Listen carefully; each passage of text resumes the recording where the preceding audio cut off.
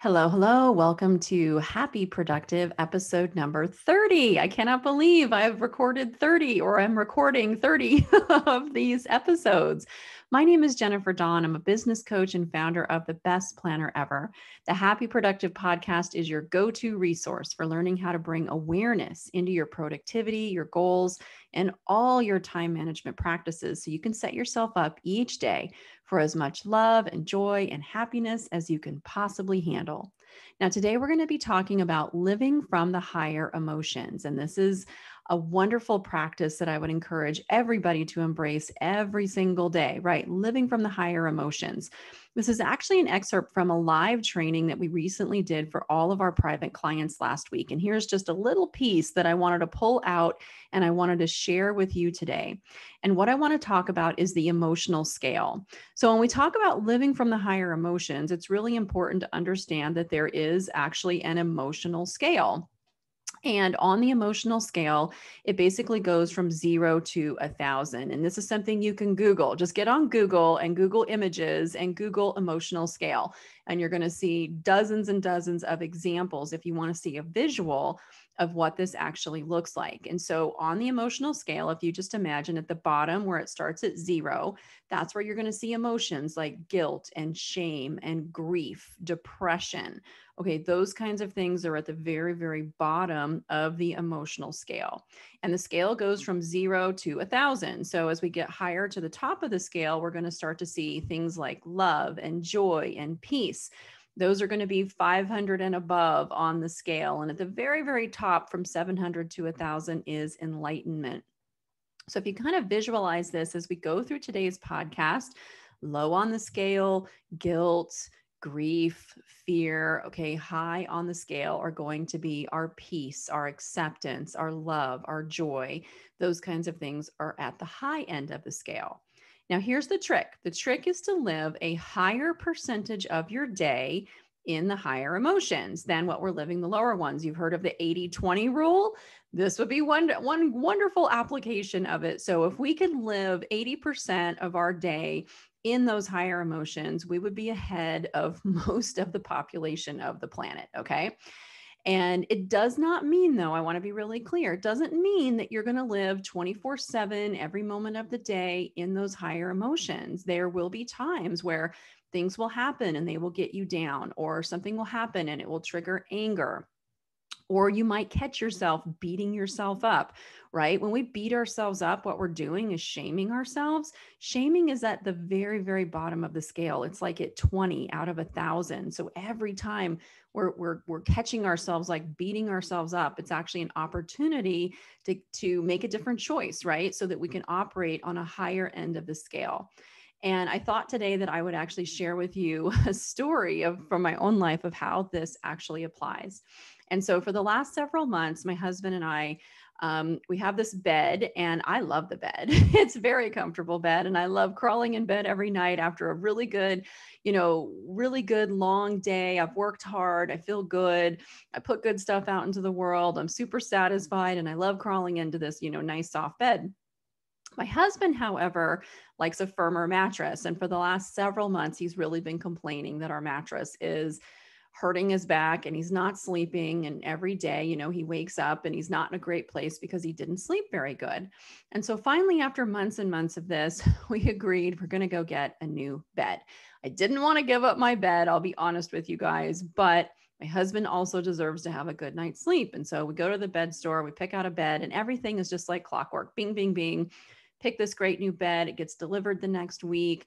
And we'd gone to a couple of bed stores before and they were like, everything's back ordered 3 months. We can't get anything, but we went to a different place and it was just like clockwork. Got a great new bed at a price we were happy with. It was going to be delivered the next week. And so the week that it was delivered, I had a very, very busy schedule. And it's okay to have a busy schedule. But, it's one of those schedules where it's like, okay, I've got to really put myself out there. And so the bed gets delivered on Thursday night. And this is after, 4 long days of a heavy schedule. And I'm tired. And I'm like, ooh, let me crawl into this new bed. And the thing was like a brick. It was awful.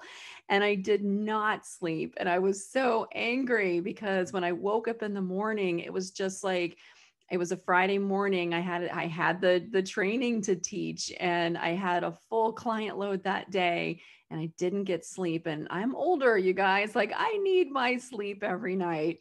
And so I woke up in this very, very bad place, and I was awake at like 4 a.m. I'm an early riser, but 4 is still a little early for me. At 4:30, really annoyed, really tired, really pissed off. I just went ahead and got up at 4:30, decided, let me just go and at least get some work done. I'm trying to work. I'm literally in tears. I was just so tired. My husband comes into the room early because he knew I was up. He was worried about me. And I'm just like, rawr. I'm like not in the mood to be nice because I'm in such a bad place. And I know that each and every one of you have experienced this, where it does not matter how much you work on yourself, how much mindset work you do, something in life is going to flip you to the bad side. It does not matter. And when you get into that bad spot, that's the time where we have a choice. Okay. We can lash out at others. We can be angry. We can be resentful. We can do all of these different things. And I'll be honest, I did a little bit of that. My husband was like, I'm sorry, honey. And I was like, you should be sorry because you took away my bed. He didn't take away my bed. We chose to go get a new bed together. Okay. But when you're so tired and you're in that place, you're coming from the anger. Okay. I was seeing everything in my world through anger. Well, anger is at 150 on the scale. So if the scale goes from 0 to 1,000, when you're at anger, you're way down at the bottom at 150. And so when you're at 150, you're going to see things from a very, very different place. You can't see the big picture. You can't see the concern my husband actually had for me. Like I couldn't see it because I'm looking through the filter of anger at that very, very low negative place. Okay. So it's right then when I had a choice, and it's right then in that moment that you have a choice too. Anything that dips you into those lower emotions, right then and there, you have a choice. And what I chose to do was to accept it. And when I say acceptance, I mean the fact that I was tired. I was just tired, okay? But I had a choice. I could accept that I was tired and move through my day tired and be okay with it. Or I could not accept that I was tired and I could be really pissed off about it all day long. The thing is this, the tired isn't going away. I had to deal with being tired, just like anything going on in your life. You still have to deal with whatever is in front of you. But I got a choice. I could go through the day tired in acceptance, and acceptance is at 350 on the scale, right? So it jumps me way up to 350 just by accepting the fact that I'm tired. And from a tired place, I could still move through my day. I still showed up. I still taught my training. I still, helped coach my clients. I still worked with my team. I still did all of those things. Was I tired? Yes. But as soon as I accepted that I was tired and I let go of that anger, my energy shifted. I ended up really having a wonderful day, even though I was tired the whole day. You can't get rid of that piece, and that's okay, but still had a wonderful day. But the choice I could have made was to stay in the anger, right? I could have moved through the entire day in anger, which is at 150 on that scale. Would I have been fun to be around? No. Would I have been able to serve my clients the way that I did? No. Would I be able to see things from the perspective I need to see it at to be able to help other people? No. Because when you're in those lower emotions, it's like wearing blinders or really, really dark glasses. As soon as you step into the higher emotions, your perspective changes, and it's literally like the clouds parting and the light being able to get in. When you're in that anger, you've got those clouds. You cannot feel the warmth of the sunshine. But as soon as you accept, this is where I'm at today, and it's okay.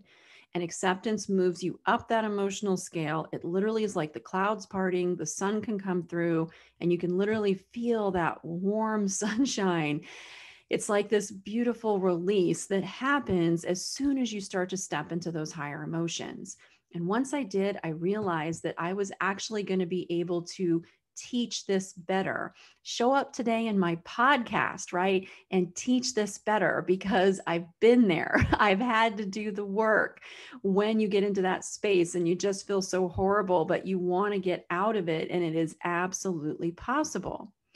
The other thing that I really like to keep in mind is that I'm a big fan of law of attraction. It's a law, like attracts like. We all know this, okay? And think about this for a second. If like attracts like, then whatever I'm putting out is what I'm going to get back. So if I'm walking around in anger at 150 on the scale, well, what do you think I'm going to get back in my day when I'm walking around at 150? On the flip side of it, if I choose acceptance and then I raise myself up to 350 on the scale and I'm walking around all day in 350, what do you think is going to come back at 350? And here's the other beautiful piece of this was that as soon as I chose acceptance, and that moved me up on the scale, from that place, things shifted. And once they shifted, I actually got a lot happier and I could feel my joy returning. Joy is at about 540 on the scale. Once I accepted that I was just tired and I was just going to move through the day tired, that really helped me to just make peace with it.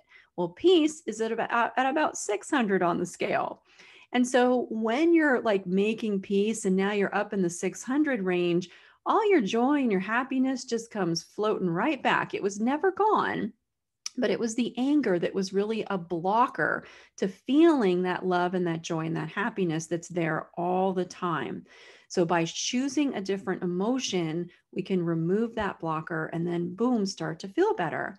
And this will work for any challenge that's going on in your life by you making a choice over which emotional state that you want to go through it in.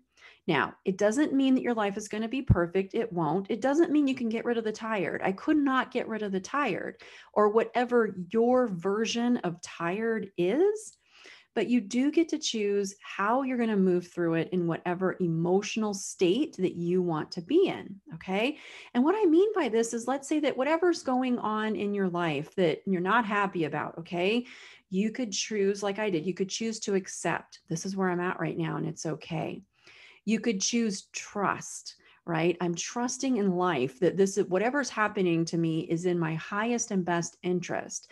And as soon as you choose to trust, instead of being angry, instead of being shaming yourself or beating yourself up, right? Instead of doing any of that kind of stuff, as soon as you choose to trust, I can't see the whole picture, but I trust this is in my highest and best interest. It will shift you up that scale. You still have to step up and deal with whatever is happening. You do, but you can do it from a higher emotional place. Maybe you're like super impatient. You're just like, this is never going to happen. And so you're generating a lot of impatience, which is very low on the scale. So instead, what you could do is you could choose to have patience, which is way high on the scale, right? I choose to be patient. This is going to work out in the right time that it's supposed to work out. And you will feel that shift from the lower to the higher. Maybe you need to choose to let it go. You're trying to just desperately trying to control whatever is going on in your external world. And so instead of that, you could choose to let go. You could choose to surrender. You could choose to get in the flow of life and go along with it instead of fighting against it. This is always up to you. If you have a vision board or goals that you look at and you're like, you look at them and you're just like, it's not happening or it's not happening fast enough. What happens? You're now taking your beautiful vision and your beautiful goals and you are literally generating a negative emotional space around them. Because as soon as you look at them with impatience, with it hasn't happened yet, I'm not good enough, I can't do this, right? You're shaming yourself, you're beating yourself up. Even though you've done this work to create a vision or to create goals, but now you start to generate all this negative emotion around it and come at it from a low emotional space. What's happening? We get what we put out, right? So we really have to look at what emotions am I coming at my vision? Am I coming at my goals with? Same thing to do with our productivity, our time management. If we look at our day and we're pissed off and we're resentful and we're angry because, we have so much to do today, Now we're coming at our day and our time management from a very negative emotional space. And when we're down in those lower emotions, when we're at 20, 40, 50, 100 on that scale, and that's what we're putting out, what are we going to get more back of? What are we going to get more back from? Okay. So instead, when we look at our day, if we could choose to accept, hey, this is my day to day, make peace. Peace is at 600. I'm going to make peace with this is my day. And I'm going to go through my day and I'm going to love it. And I'm going to be grateful for it. And I'm going to say no to things. And I'm going to set some boundaries or whatever that is for you in your day to day. And you can start to come at your day from that higher emotional space. Then guess what? You're putting yourself out on that higher scale and you're going to start to get more and more of that back. You can practice this with any challenge going on in your life, and you can always choose a different emotion to move through it in. Okay. Doesn't mean that we get out of dealing with what we need to deal with. Life is going to go on, guys. It doesn't give two craps about whether or not it's upsetting you or not. And everything in your life is truly for your highest and best interest. But if you can't see that from the higher emotional state, the lesson will be lost upon you and you will continue to struggle. And we definitely don't want that. Okay. So you always get a choice. And I hope that you choose that higher place. And when you do, it's going to open yourself up like clouds parting and the sun being able to get through so that you can see things in the right perspective and, set a goal to just say like, hey, wouldn't it be amazing if 80% of your day was on the scale and you were at like 500 and above every single day? That would be a pretty amazing life. All right, you guys, I really hope that you will make a choice to move through whatever it might be going on in your life from a higher place on that emotional scale. If you need some help with this, I totally get it. Come and check us out. You can learn about my coaching at jenniferdawncoaching.com. If today's the day you're like, hey, I want a better time management system, check us out at bestplannerever.com. And if you would like full access to our Living from the Higher Emotions training, this is available through our Goal Achievers membership. And you can find this at bestplannerever.com. Goal Achievers, we do a live training every single month. We have a team of coaches. So if you get stuck, you can ask them a question and you get access to our full library of all of our content. And guys, it's like $39 a month. You really can't beat that. If you want to work on yourself, we tried to make money so that it was not a barrier, that any person could get in, get access to our content, and be able to start improving their lives and living their joy like right now today.